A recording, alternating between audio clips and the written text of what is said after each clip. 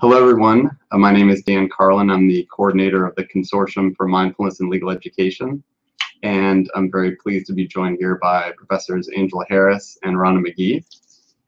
I want to welcome all of you who are watching this event live, and also those of you who will be watching this on demand after the event. Today's webinar is entitled Making Mindfulness Available to All Through Diversity, Inclusive Teaching, and Compassionate Learning Communities. I'll just say a few words of introduction about the program and about our speakers, and then I'll turn it over to our presenters.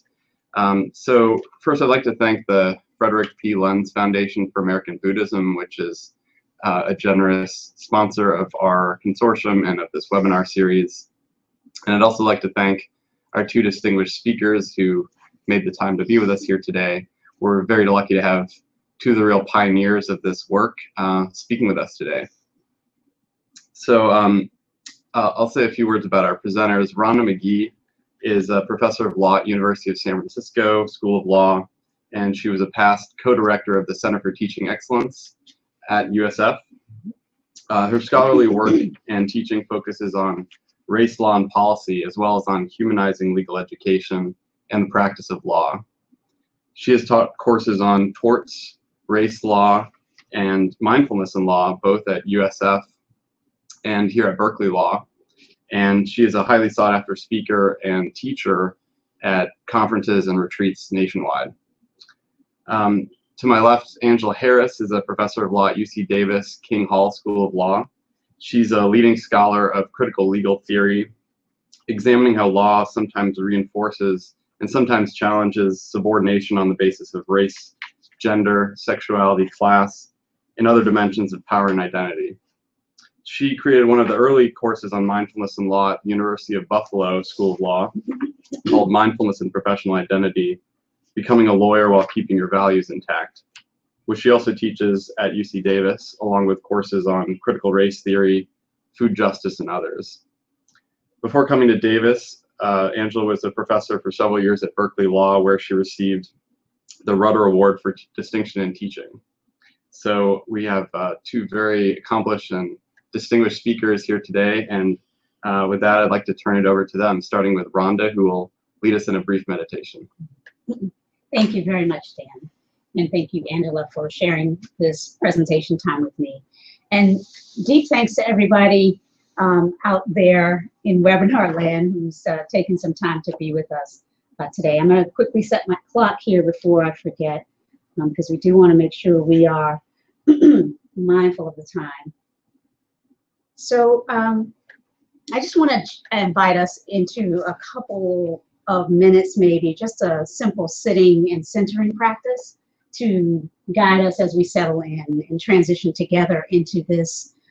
I sort of often think of these presentations as mini learning communities, so I think of this as an invitation for us to kind of join together consciously in a focus on this topic of bringing mindfulness into diverse legal education settings and enhancing both teaching and learning and a sense of community. So what I'll do is ring this bell. Those of you who practice meditation, maybe some of you have not, know that it's not uncommon that a bell be used as part of as a device to help center. Obviously, we don't need one, but I'll go ahead and just use this bell to support us in focusing for a few minutes together. Now ring us in and out.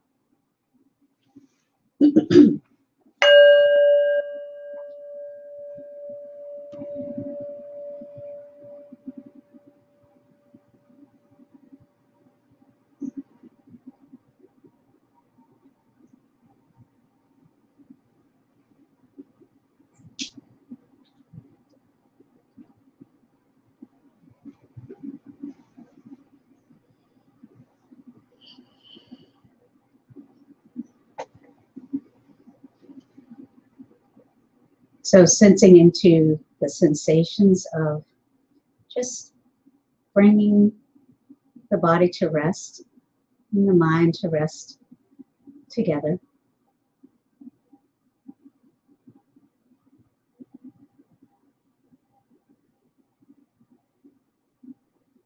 kind of alertness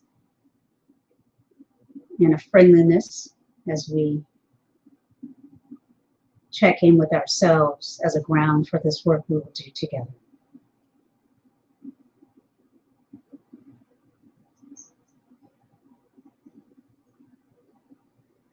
So noticing the feet on the floor, the points of contact between the body and the ground beneath you.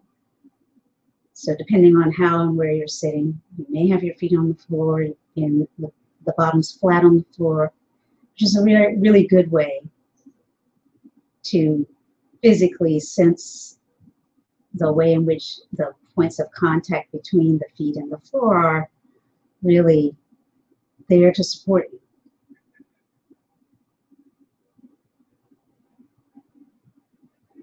And then perhaps gradually moving the awareness up through the legs, noticing the points of contact between the buttocks and either the floor if you're seated on the floor or the chair, or however you're sitting, just noticing points of contact as you rest.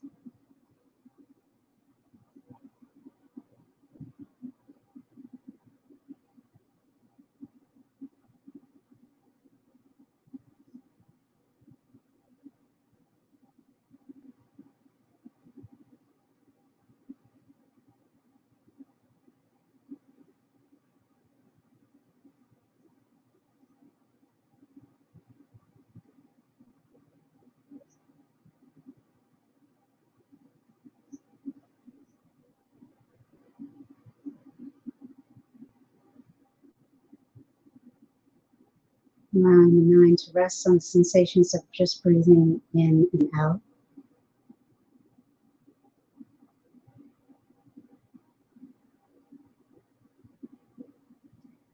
And I invite each of us here in this learning community to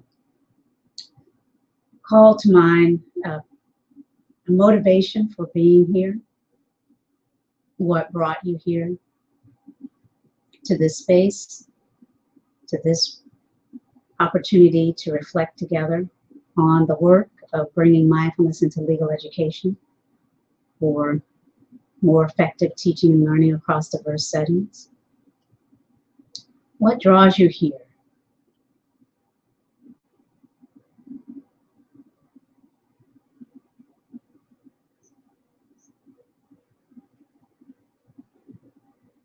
And if you will, just revisit that question to see what deeper motivations, intentions may arise for you.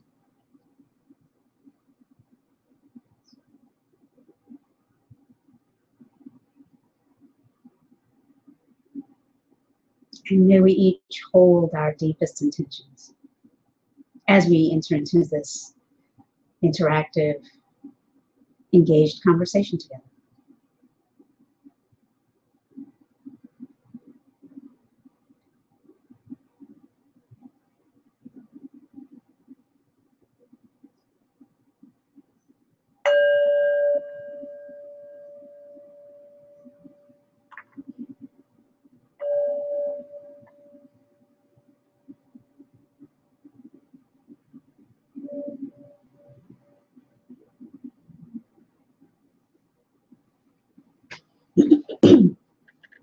So thank you all. What I'd like to do in the time that I have remaining is simply maybe sketch out a little bit of how it is that I see this work to bring mindfulness into legal education as actually being quite central to the objective of enhancing teaching and learning in the classrooms that we face right now, which are, as we all know, right, goes without saying, our classrooms are incredibly diverse along every dimension. And I've been teaching for 17 or more years. The number starts to blur as the years go by. But for those of us who've been teaching for some time, we know that not only are our classrooms becoming more diverse, but the sense that we have an accountability agenda, a kind of a responsibility to meet each of the students that we encounter where they are as well as we can. and to create spaces that really support them in their development. That sort of sense that we have a responsibility to do that is something that is becoming more and more, I think, a part of the literature around teaching and learning in the 21st century. Our students expect, and I think reasonably expect, more from us in the way of creating spaces where they can learn as effectively as possible. So what I'll be doing is talking about how I actually see a mindfulness-based approach to teaching and learning as really, really central in many ways to this objective of, again, teaching for the 21st century and teaching for effective learning in light of our increasing diversity. And I'll talk about first the research around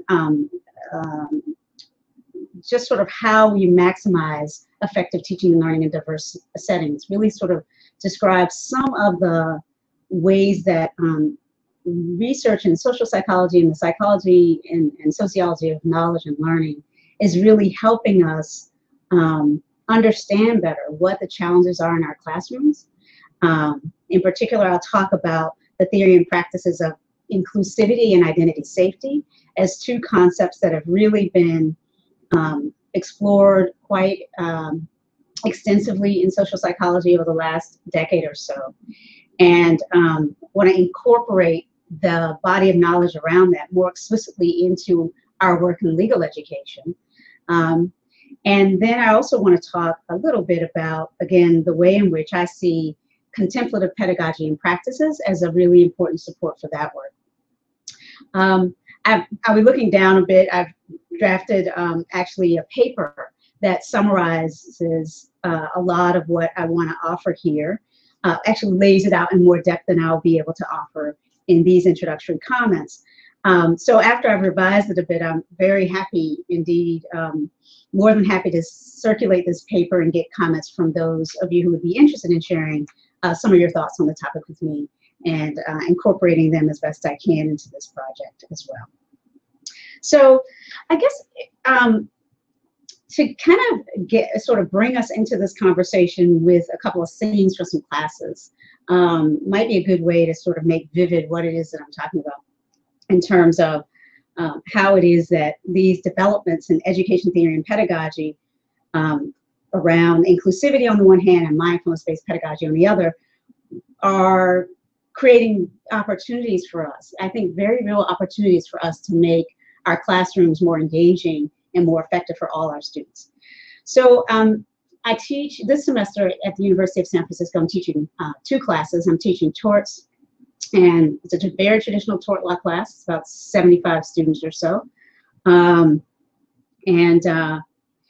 It's that traditional setting, theater style, me down in the so-called pit. And we meet twice a week for about 2 hours each. And what I have been doing in that class to try and get to know these students who are coming from a range of different backgrounds, most of them relatively recent graduates from undergrad, but some of them, in their early 30s, early to mid 40s. So there was an age range among other differences. People from all different parts of the world. Very, as we know, the typical range of different educational backgrounds. And yet, it is an important objective of mine to get our students engaged with each other as much as they might be focused on being engaged with me. So, and similarly, it's important for me, from the contemplative pedagogy side of it, to create opportunities for students to develop a capacity for introspection, for centering on the inner dimensions of the learning experience for themselves, what is meaningful, most meaningful for them as they engage with what it is that will be deemed most meaningful for them to learn in terms of the objectives of the course.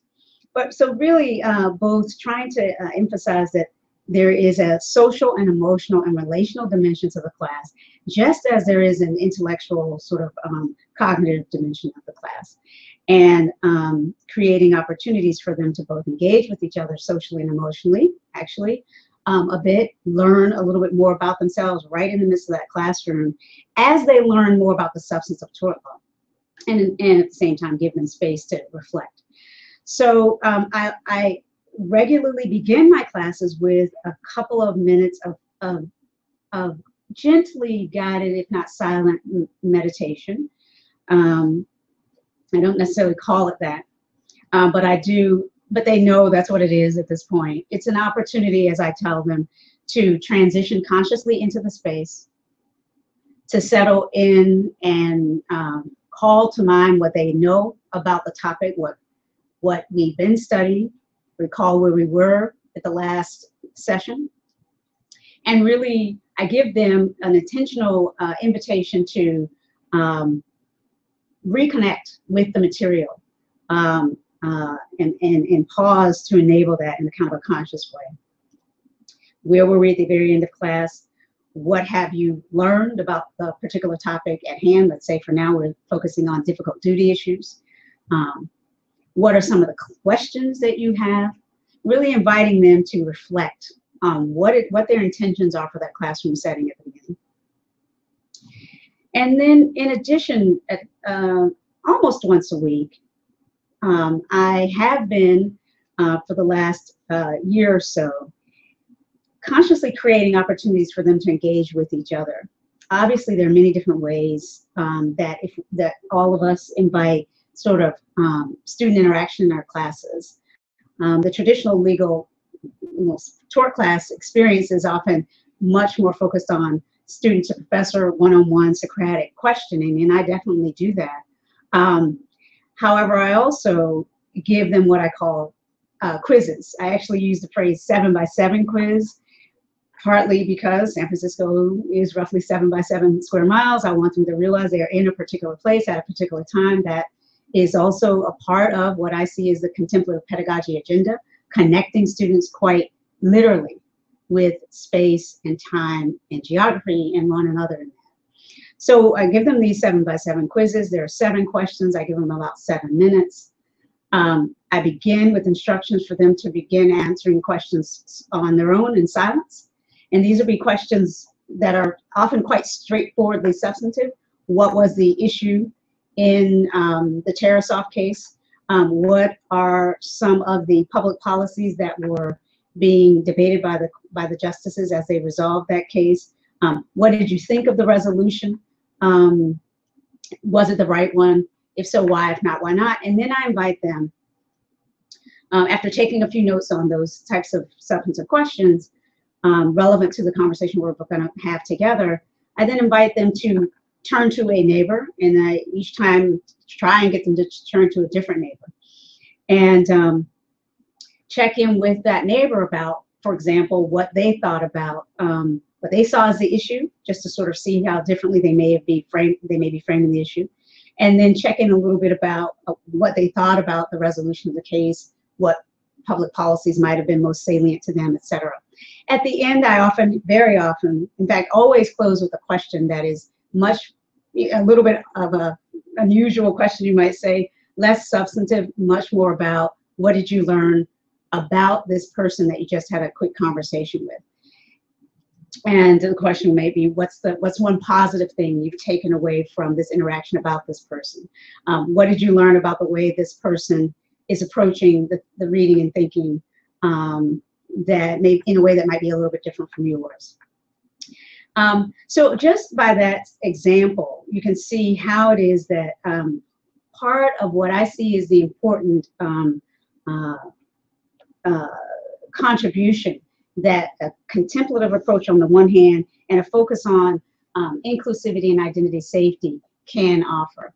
And what I should say is, by inclusivity, what I mean is, this sounds like a word that comes from everyday life, and it is, but it is also a word that's become a term of art within the educational and learning theory discourse. It's basically the idea of creating spaces where every student can learn as effectively as possible. And I will say that the term actually arose originally out of the literature around creating spaces for mainstreaming students with particular disabilities. But it's been much more broadly expanded over the last decade to include both domestically here in the US and internationally. This idea that educational institutions have an obligation to create a space in which all students can learn, and in ways that attend to the relational dynamics of the class, the social and emotional climate of the class, and really sees it as part of our a salient objective of ours to do what we can anyway, to do what we can to create classrooms where every student can feel safe and can learn as effectively as possible. And I use the word safe, which is related to this concept of identity safety, which is also a concept that comes out of this literature. And the idea is that one of the ways, and again, we're just scratching the surface here, there's a lot more to be said about this than I'll be able to say in these opening comments. But one of the ways that classrooms can be made more inclusive is to create classrooms that are more safe for people in terms of identity, social, if you will, identity. And by that we mean those salient identities that have social and cultural impact and can lead to a sense of inclusion or exclusion in a particular space. The literature around identity safety has emerged in response to a lot of information about the way in which stereotype in particular, but other sorts of biases, if you will, can negatively impact the learning environment. And so this, the research done by Claude Steele, in particular out of Stanford and many others, but Claude Steele wrote the book that many people associate with this growth in this field, Whistling Vivaldi, how stereotypes affect us all and what we can do about it. So that stereotype threat research just points out how it is that stereotypes can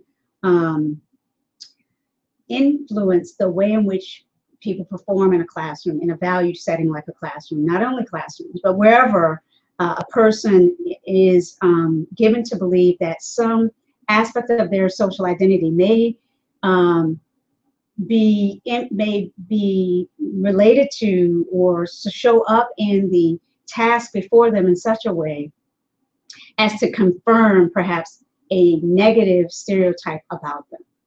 And so this idea of stereotype threat is the idea that some social identity category may in fact,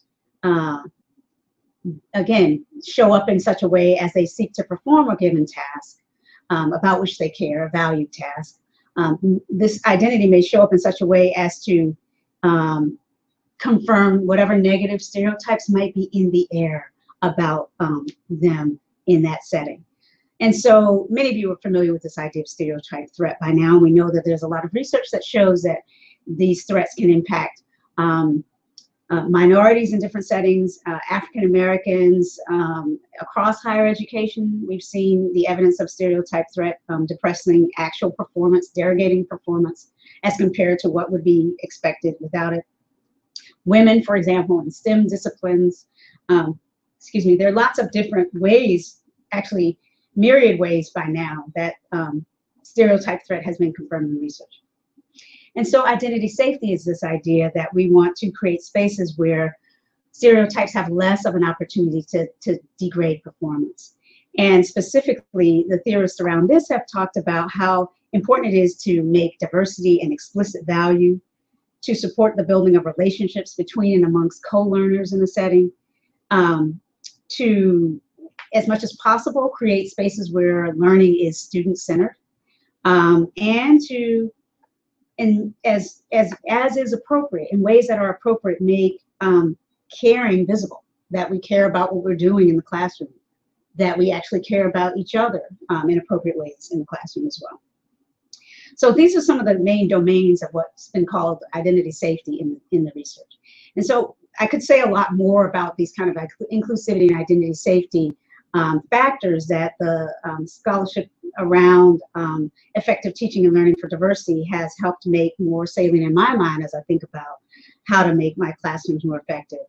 But I want to turn to saying a little bit about then how contemplative pedagogy, I think, assists in some of these objectives around identity, safety, and inclusivity.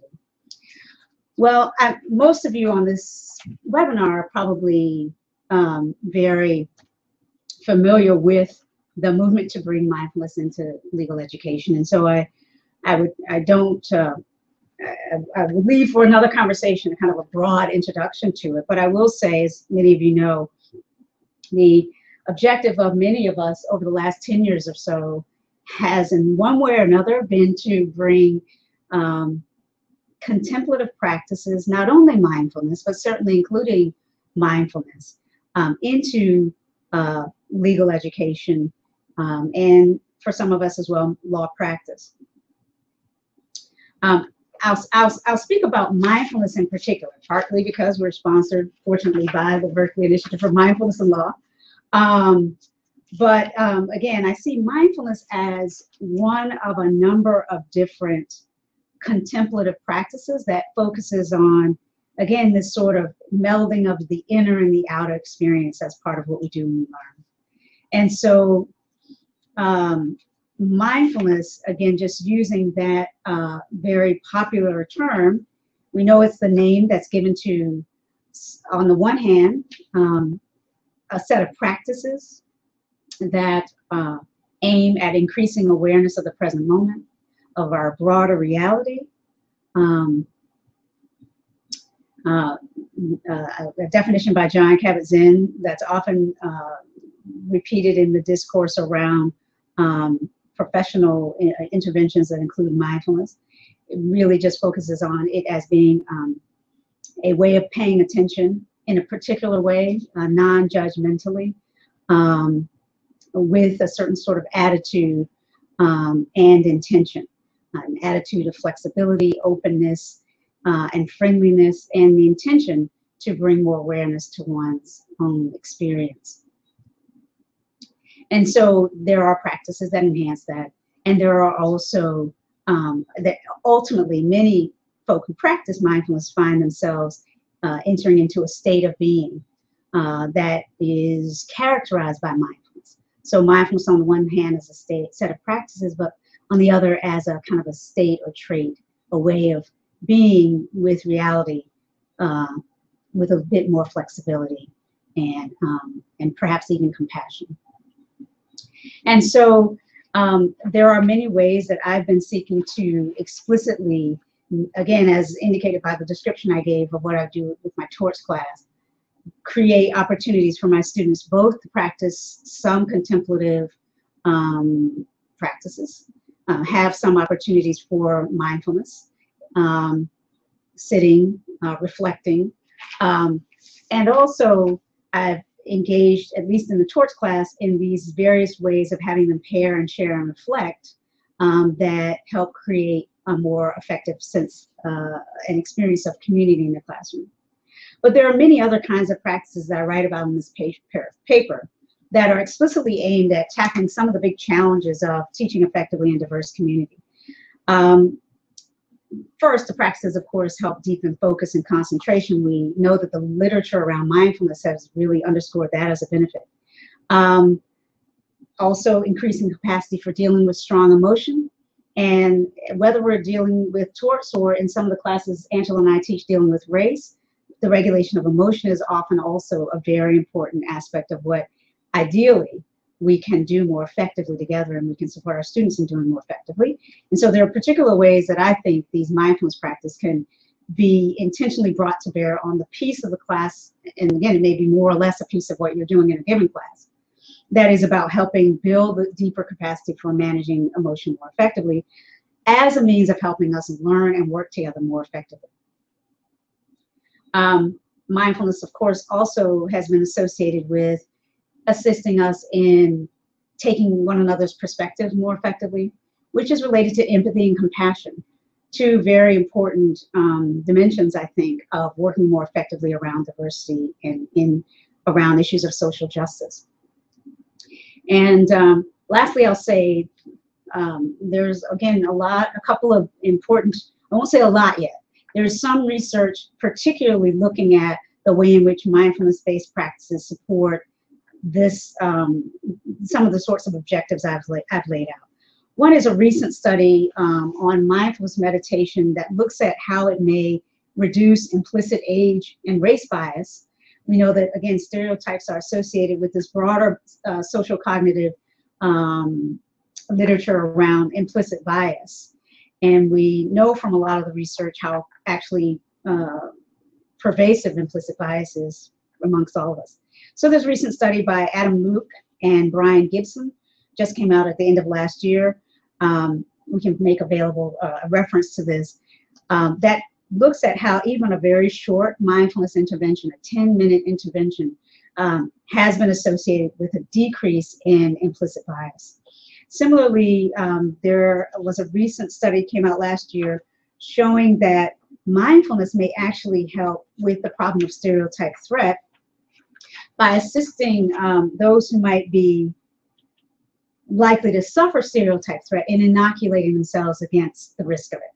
So there's this article by Wegner, it's called Mindful Maths, Reducing Stereotype Threat Through a Mindfulness Exercise, that came out in 2012. So these are just a couple of examples of the way in which folks are beginning to turn explicitly to this intersection between mindfulness and contemplative practice, and the ways in which they can actually help make our work in creating more effective learning communities for diverse student bodies more worthwhile for the students and more substantively beneficial to them as well. So with that, I want to turn it over to Angela and invite her to share some of the ways in which she too has been working to bring these practices into. Okay, well, thanks everybody for joining us, and thank you, Rhonda, for those comments, and Dan for bringing us together for this conversation. I wanted to say a little bit, since Rhonda opened by inviting us to think about why we're in this work, why it matters. So I wanted to share a little bit about what for me is the big picture and why I'm so excited about this convergence of different areas of theory and practice. And then come back down to the kind of day-to-day reality, trying to use some of these practices in my classes and some of the struggles that I've had within. And then we're going to kind of morph this into more of a conversation or discussion, which we will invite you to join in as well. So in terms of the big picture, I really think about this in connection with the idea of preparing lawyers to be peacemakers, and to think about the positive ways that lawyers can contribute to social healing. And one example, of course, is all of the chaos that we've recently been through as a country around the events happening in Ferguson.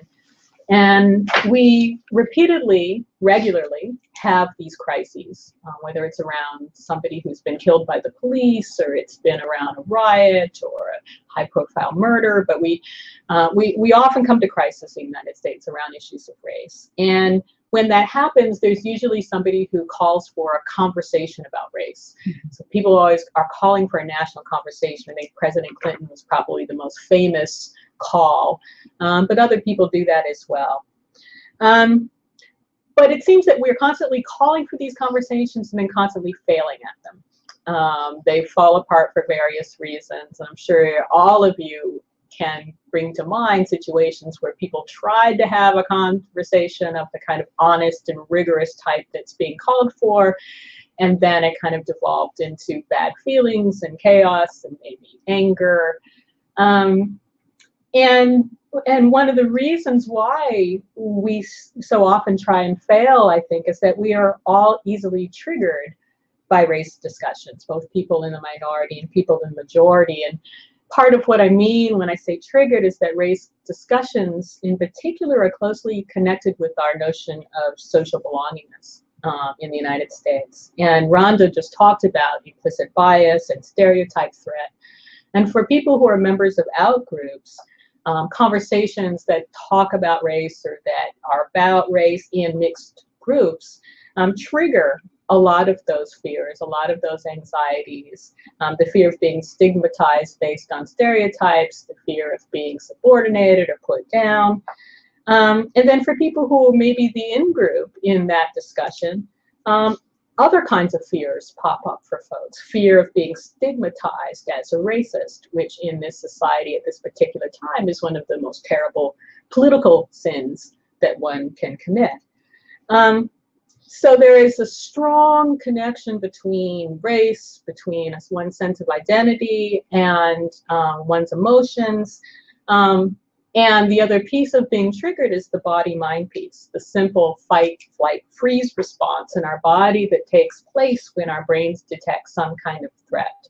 And we know also from the research that the body interprets a social threat in exactly the same way that it would a physical threat. So our hearts race and the blood pressure goes up and the higher order thinking shuts down. So to me, Rhonda's work is so important, and this conversation we're having is so important because it seems to me there's some kind of deep connection between the largest, most structural institutional problems of historical and present-day racism in the United States and the most personal and deeply seated in our bodies and minds reactions and connections. I was talking to a student from my critical race theory class last semester, and she said, what I learned from the class is that the problems are structural and the solutions are interpersonal. So we have to be careful about saying that, which was my first reaction to that comment was that I'm not sure that's exactly right. That can easily turn into a situation in which we tell the anti-racist to slow down, wait till the time is right, don't express your concerns in an angry way because we don't want to make people upset. So I think the comment shouldn't be taken in that way. But I also think about Derek Bell's story of the racial data storm.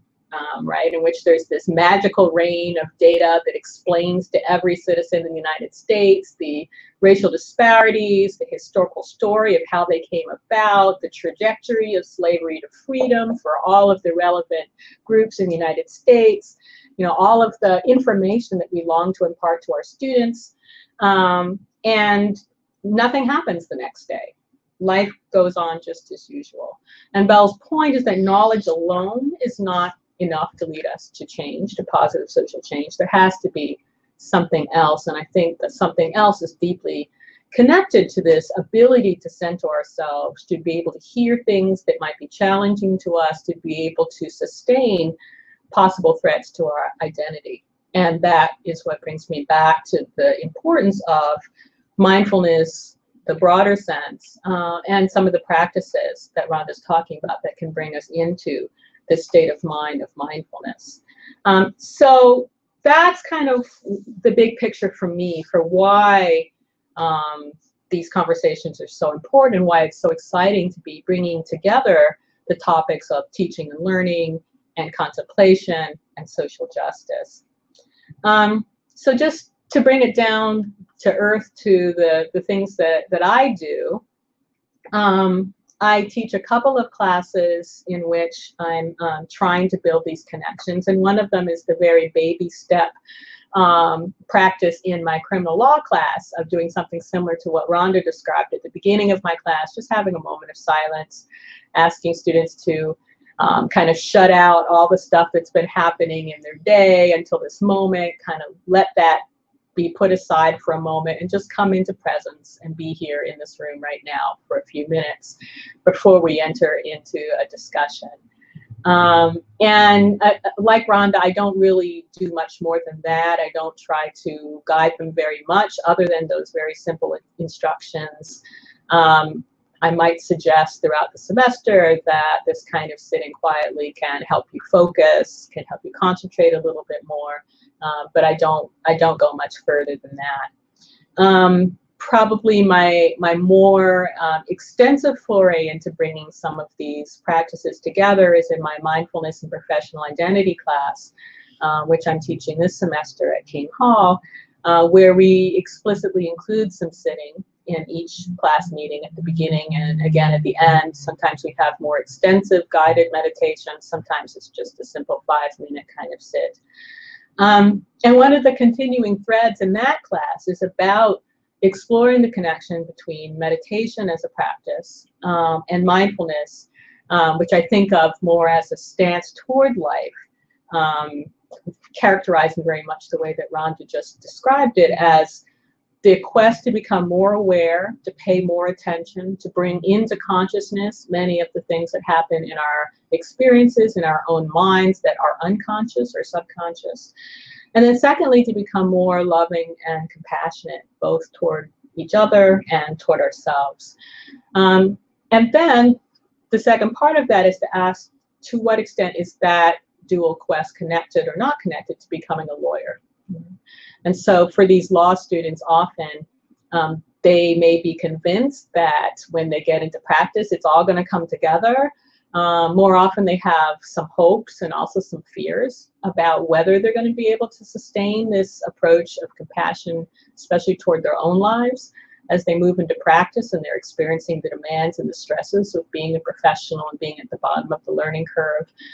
So part of the class is just about trying to give them the space to reflect on the education that they've received and the place that they are now in their trajectory as pre-professionals. People who are about to jump into the world of being a lawyer, and what does that mean with respect to who they are. So in the class, we start out on the personal level as we're learning how to meditate and talking about some of the challenges of that. We talk about the stress response, the fight, flight, freeze response. We talk about stress management, the ways to intervene in the stress response once it's gotten started, as well as the ways in which we can prevent the stress response from becoming toxic or taking over our lives. And we also talk about why it is that we don't do the things that we all know will prevent stress, why we don't get enough sleep, we don't eat right, and we stay up on Facebook instead of going to bed, and all of those things. And then at the end of that unit, I asked the students to write a paper that's about their personal life and career journey that goes back to the moment when they were entering law school and they had their personal statement that tried to sum up who they were and why they wanted to go to law school, and then compare that to where they are now and where they're expecting to be in a few years as they become professionals. So that's the first part of the course. In the second unit of the course, we turn to interpersonal manifestations of mindfulness.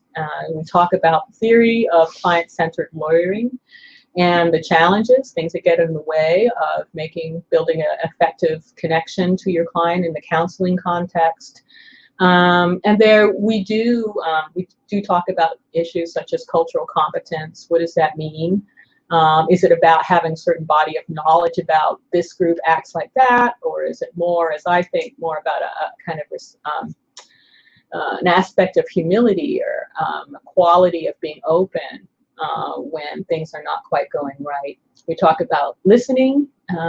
We talk about emotional management, which, as Rhonda noted, is a huge issue, and it's an issue for lawyers that we often don't talk about, but I think creates a lot of suffering in the lives of the lawyers that my students are seeing in their summer jobs and in their externships. And they talk about sort of the unhappy faces of the folks they're working for, and where does that come from?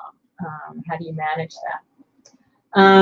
And then the third unit of the class is more institutional, and that starts to go to move back outward toward the big picture that I started with, the institutional picture of how do we use the techniques, institutions, and practices of lawyering to heal society rather than deepen the divisions.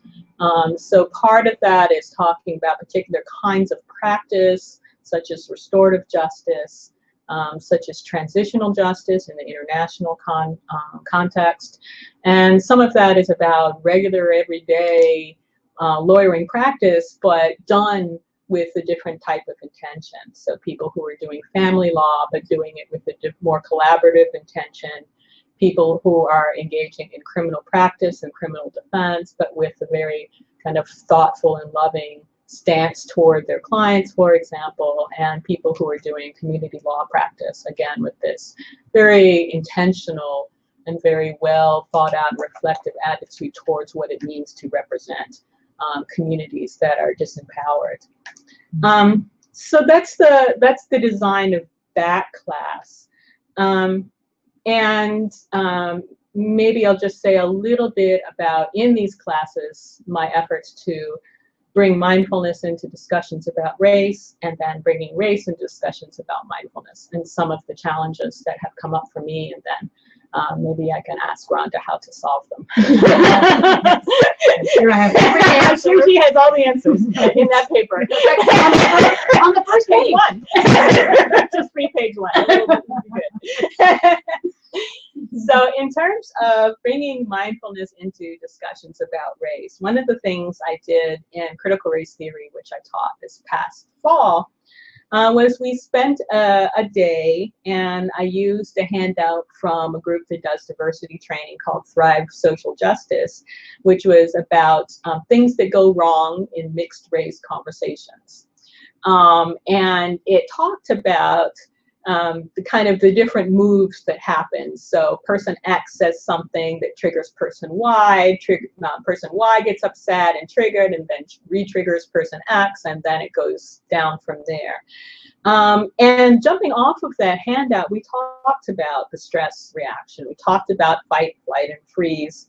We talked about the things that it does in our bodies, and also the things that it does to shut off our higher and more effortful systems of thought or styles of thought when one perceives that one is under attack. And that actually went really well, and I found that although it was just one day of discussion, throughout the semester, students kept coming back to this notion of buttons and triggers, and recognizing that one of the hard things about having these conversations is that people get triggered, and that how, thinking about how they might be able to intervene in that reaction when they sense it in themselves, as well as helping support the people that they're talking to, and respond to them appropriately when it seems that they're getting triggered. So that was pretty successful.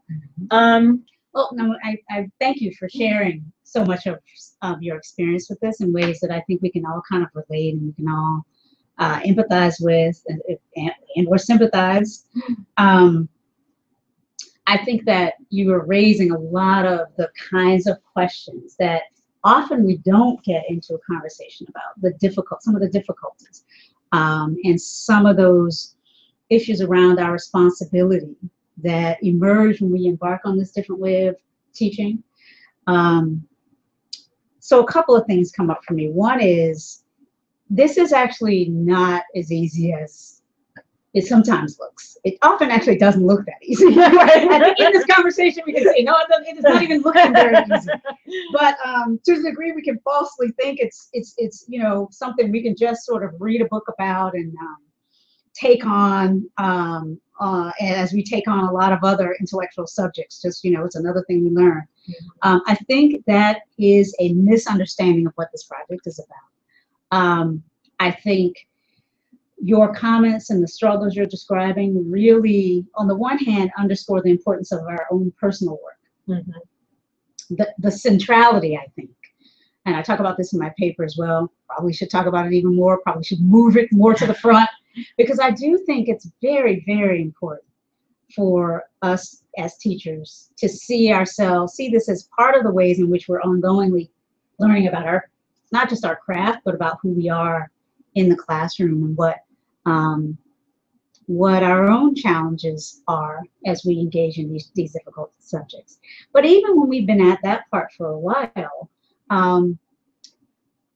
being vulnerable is always a challenging experience. So I mean, for me, having taught classes dealing with race and law for as long as I've been teaching classes dealing with torts, and by the way, using Angela's co-authored wonderful book as one of the resources that's really helped me be able to do that over the years, I don't fall into this false sense at all that like it's going to be a piece of cake. It's never, ever fully predictable how any new group of students is going to deal with any of these topics. And so I think both humility like a kind of a healthy balance of awe, if you will, for what it is that we're trying to do. A kind of a respect for our own ongoing courage in trying to do it, but also the challenges that are going to be inherent in that. And so having a practice of our own, I think, is so important. But also realizing that we are talking about what in the literature, one of the things we're talking about is a way in which vulnerability has a pedagogical function. And there's a whole growing, emerging scholarship around something called the pedagogy of vulnerability that can help us think systematically about what it means to invite vulnerability into a classroom, but then what the responsibilities are to kind of protect that space. I talk to my students about wanting to make a space that is safe but not always comfortable, right? And so I talk about vulnerability as being not weakness, but a path to strength. But it is a path, and it embodies a certain kind of set of practices that help support us. I also want to say we're not therapists, so I think being clear on what our role is to our students and to ourselves, how part of what we can do is identify when we might be a good resource to say you might need more professional or more expert assistance working through this particular thing. There are ways we can say it. And that has happened in my classes as well. I certainly have had students, I remember one semester in my contemplative lawyering class, I had a student who, it turned out, was really suffering the post-traumatic, you might say, effects of having represented a client who had been, by that time, put to death.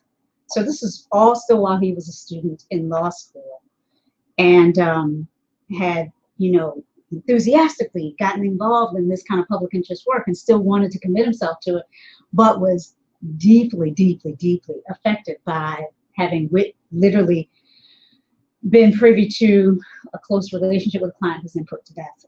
In that class, I was able to help him.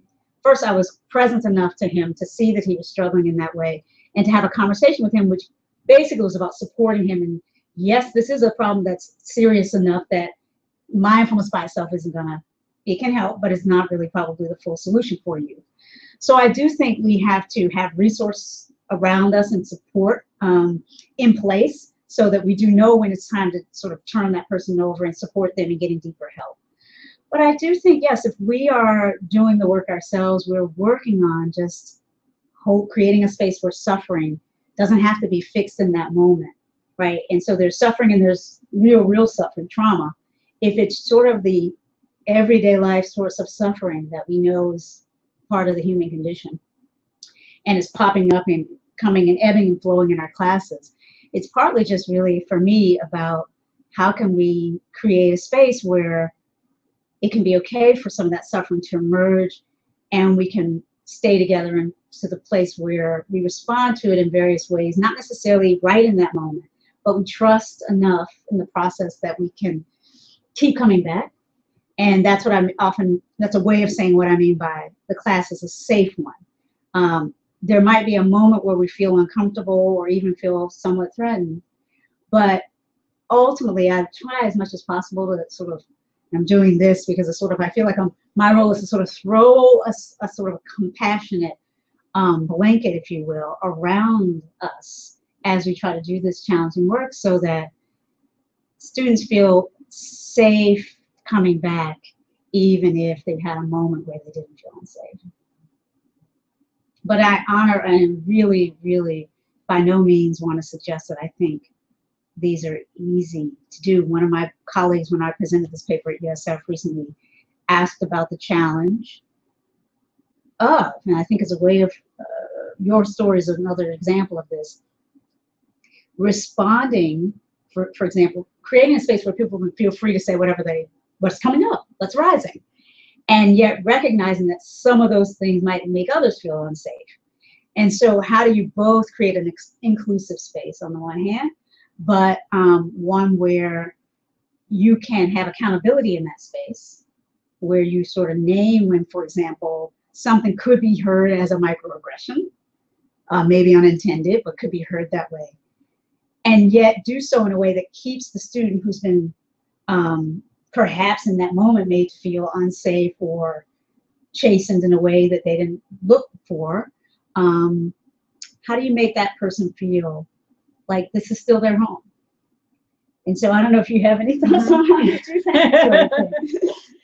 Yeah, I don't have any great thoughts on that either, but I do agree with you that part of it is being centered in ourselves and being, you know, I think about the work that like Cliff Sarin is doing with the Samatha project, and one of the things that he finds is that experienced meditators actually move towards suffering rather than away from suffering. Mm-hmm. And I think that as teachers, one of the things we can model is being able to move toward instead of pull away and go, oh, you know, something emotional happened here, better shut down, time to go. But really being able to be with that and name it and say, you know, this is a really hard moment. And I definitely feel that I am much more able to do that the more that I practice than, you know, I could maybe a few years ago even. So I think that is a big part of it. But it does I think make us, at least makes me think really deeply about what my professional responsibility is. And it seems to be a much, in some ways, a deeper professional responsibility when you're teaching this way, because you're really trying to connect to the whole student and not to just a small slice of their brain, as we normally do in law school settings. But the rewards are often, I think, commensurate to that as well, that students come away going, wow, you know, someone really saw me, this was a safe space, you know, I don't usually talk in law school classrooms, but here I talked, you know, you also get that on the positive side. Yeah. So I think it really is a combination. There's deep challenges, but deep satisfactions as well. Shall we open it up for questions from the audience? Well, we don't actually have any questions just yet from the audience, but I have some questions. You can answer some questions. Please come join us. Please come here. Turn this way a little bit. So there you go. I actually wanted to come back to your comments, Rhonda, while you were both sort of speaking about the inner work that teachers need to do to be able to create these spaces. And I wonder if you could maybe one or both of you speak to that in terms of perhaps the work that you've done and what you kind of suggest for those of us who are similarly trying to have that grounded space within ourselves to be able to create the stability for others to step into very potentially challenging emotional spaces. Certainly having a practice is integral to that, but beyond that, is there, you know, particular inquiries that we want to be doing and questions that we explore to kind of get to that place? Thank you for the question. I think Angela and I have both spoken to the importance of compassion as a part of this infusion in particular, right? Mindfulness as an aid to doing work around social justice. And I love that Angela pointed out something that I find to be so true. There's just so much suffering in the world generally, right? We know this. And name your issue, bring it into the classroom. There's going to be suffering much more present around that issue than you might have even anticipated. So I think compassion for self and for others is a really important dimension of the work. So mindfulness, sometimes the way mindfulness is introduced varies so widely right now that certainly there can be mindfulness trainings and interventions and ways that people engage with something called mindfulness that is mostly about kind of a mental sort of a practice, set of exercises that's mostly about calming the mind, enhancing concentration, and heightening awareness of one's own inner perhaps experience, but mostly it's about that. Compassion practices are often, you know, maybe a part of the practice, or maybe a part of the introduction into mindfulness, or may not be. For me, those have been extremely important elements of what I have relied on to deepen my own capacity, and actually what I'm more and more offering to my students in law school spaces. So whether we're doing drop-in meditation sessions, or I'm creating an intentional mindfulness exercise for one of my classes, more and more I'm including both self-compassion exercises to sort of model and frankly support myself as we engage in yet another conversation about Brown versus Board that every time I read it, I'm still like, in certain ways. But so self-compassion practices that I can use as a model and as a support for students. And then interpersonal compassion practices, starting with maybe just the simple practice known as loving kindness practice, where we explicitly invite reflection on a few traditional phrases that over time and millennia have been shown to support developing a sense of, well, friendly, if not loving, embrace of ourselves, each other, a broader and broader scope of humankind, you might say, or you know, all beings. So I do believe, yeah, specific compassion practices are very important. There are also trainings around interpersonal communication practice that in some ways infuse emotional intelligence, emotional social awareness, and mindfulness. And I've done some of those kinds of practices, and I think that can also be helpful, or some of those kinds of trainings. But I think I want folks to be encouraged, because while it's not necessarily something we can pick up after one webinar, I do think, as Angela was alluding to, the payoffs are so great for a deeper engagement with ourselves as we do this work, with our colleagues, with our students, that for me, I see it as a lifelong kind of way in which a dimension of my work as a person who's committed to teaching for the rest of my life in one way or another. And so if I'm going to have this is my lifelong work, then, you know, I can commit to lifelong practice around this as well. Yeah, I think everything Rhonda said is exactly right on, that it really points to the importance of compassion in what we teach when we teach mindfulness, and not, you know, it's in our secular world, it's much easier to sell focus, attention, you can study better, you know, that's kind of the stuff that you reach for first. But I think the compassion, even though it seems like at first that, oh, does this really fit in a law school classroom? Is this too mushy? Are people going to be turned off and roll their eyes? Ultimately, it turns out to be really the ground on which everything else rests. So I agree, it's really important. And, you know, just speaking to the upside as well, for us, part of, or for me, part of what I get out of it as well is just hearing the incredible stories that people tell in the classroom and outside of the classroom. Just the other day, last week, a student was talking in class about working in a criminal defense situation and meeting with this client who everyone was like, watch out for this client, you know, if he gets aggressive, just scream, we'll come and open the door for you. So he has to go in and face this person. And then the way he talked about being able to diffuse this client just by listening and realizing the client was telling him this long, completely a lie, completely untruthful story about how he didn't do it, it was some other dude, you know. But the student realized that the person needed to tell this story and needed to have the student listen to him. And then once he was able to tell the story fully the way he wanted to tell it and have the student go, okay, you know, and really feel like he had been heard, then he had established this bond, and he walked out of the cell, and everyone else was like, he's never been that way. He's never been that calm. You know, he's always screaming at people. What did you do? But just an incredibly inspiring story of what presence, just simple presence, can do with other human beings, even human beings who are really broken and have done horrible things. So part of the joy of teaching classes like that is getting to have discussions like that and hearing stories like that and being inspired again to do the work that we're doing. So. I also would encourage people to do it, even though it's not easy work. And of course, those stories have deep pedagogical value, right? They work on lots of levels.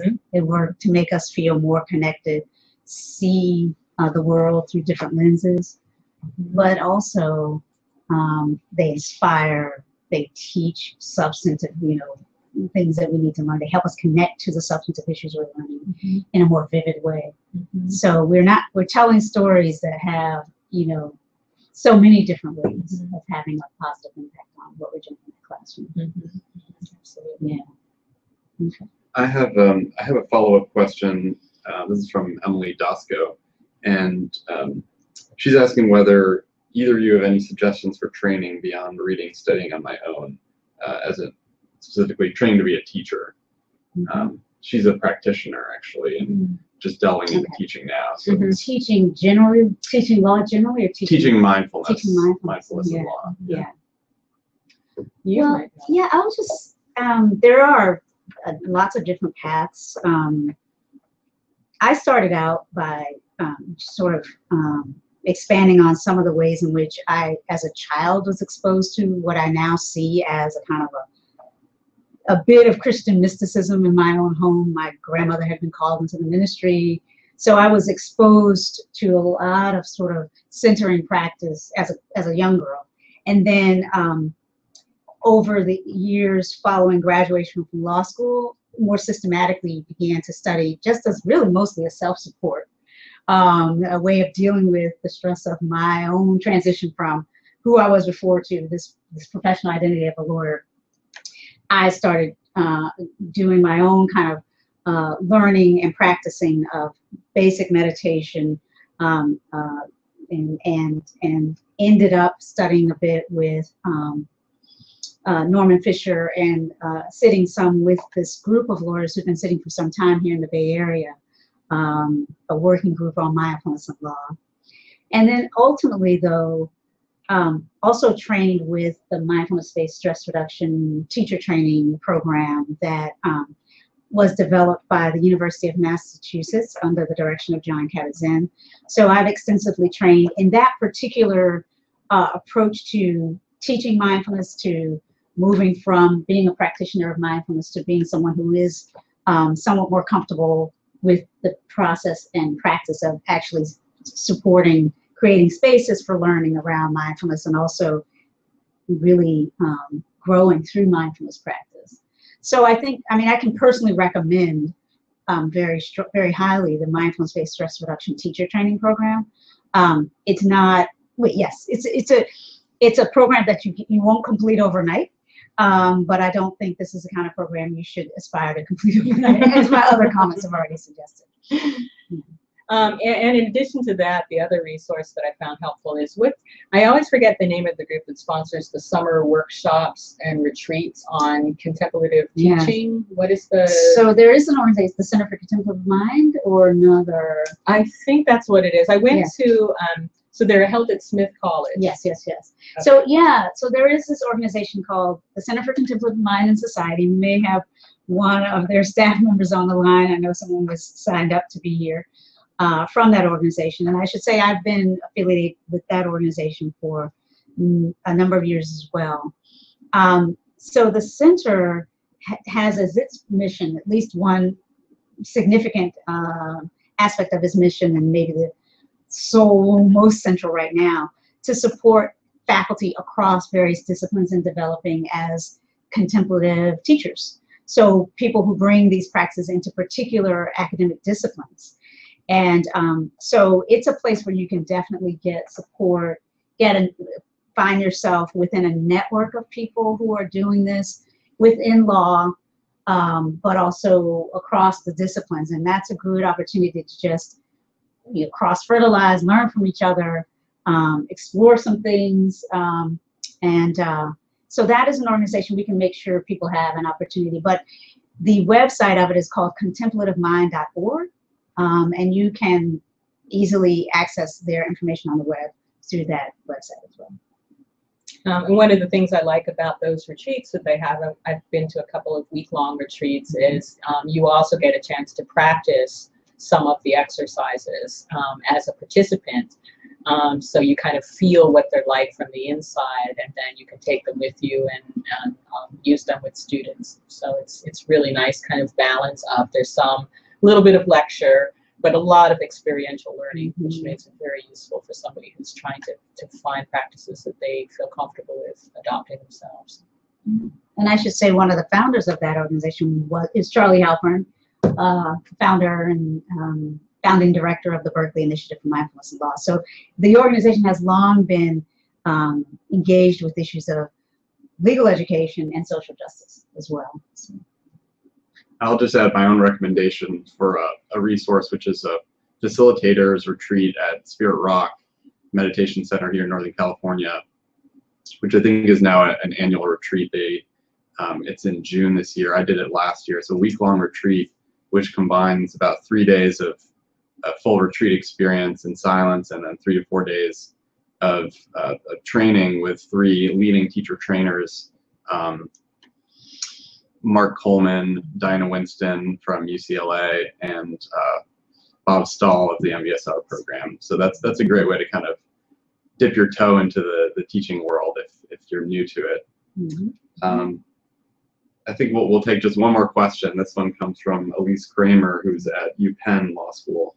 And she asks, any advice on introducing these practices issues to a law school culture that isn't quite welcoming to this yet? That might refer to a lot of that's probably describes a lot of institutions. Often it's really just little baby steps, and if you can find even one other person who's interested, it can grow from there. Certainly at the University of Buffalo, SUNY Buffalo, where I first started teaching this with Stephanie Phillips, it was really Stephanie started out as the only person who was doing this stuff at all, and then she found an affiliate in the social work school. A friend of hers, Elaine Hammond, who was also very interested in mindfulness, agreed to be a guest lecturer in the class that she was teaching, they taught that together, I think, a couple of times, and they still be teaching that now. And then I was a visiting professor at the time, and so I co-taught with Stephanie, came to King Hall, and started looking around for who might be an ally. And in my case, the first ally that I found at King Hall wasn't a faculty person, but rather the dean of students, who again was kind of face to face with the amount of suffering and substance abuse and inappropriate behavior that often came out as a result of suffering on the part of students, and thought, wow, this mindfulness stuff might really help this practical problem that we have with the students. And so she was a huge source of support for me in starting to build different classes and offerings around mindfulness. And now currently there's another faculty person who's interested, and she and I have started a weekly sit, and slowly, little by little, people are starting to drop in. And I find that often the first response from folks who are in law is sort of a little bit eye-rolling and derisive. And so the first impulse is to giggle, and the second impulse is to say, I need that. And so often the people who seem like they're really skeptical, or they're kind of rolling their eyes, you see them creeping around, and they're like, well, what do you actually do, and can I come? And then little by little it starts to grow. Yeah, and I second everything that Angela said in terms of the value of finding allies and developing a kind of a network of support as much as you can for this. So right? the first impulse is to giggle, and the second, we're hearing a little bit of a takeaway over here. Feedback. But yeah, so just finding our allies, you'd be surprised. Most people, and myself included, when I first started trying to bring this into USF, probably back in 2007, I believe was when we first started, I thought there's probably nobody else who's interested in this, and of course found some people. Found a couple of other professors. We co-developed a course there called Contemplative Lawyering. But of course, I was also networking with these other professors outside of USF. And then I think this idea of bringing in people who are already doing it as guest speakers, not just in your classes, but finding ways to have student organizations or others in the or organization, bring in somebody bring in Angela, bring in somebody who's presented something, right, and who's been doing it as a way of just helping support development around that. And people are doing that at law schools across the country.